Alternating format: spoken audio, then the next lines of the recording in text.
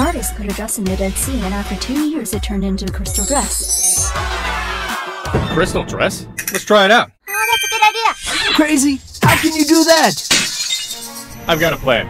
Instead of a big dress, we'll use a doll's dress. And instead of sea salt, we'll use a loom, which crystallizes faster. Let's see if we can make... Come on! The dress isn't good enough? Let's look forward to its transformation. It's simple. Just add excess loom to hot water to make a saturated solution. Soak the dress in it and wait for the crystals to form. You don't really believe you can make it, do you? You won't know until you try.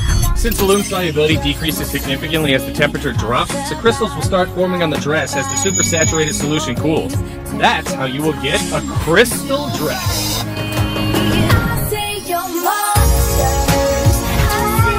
really a crystal dress. I wish every child a wonderful childhood.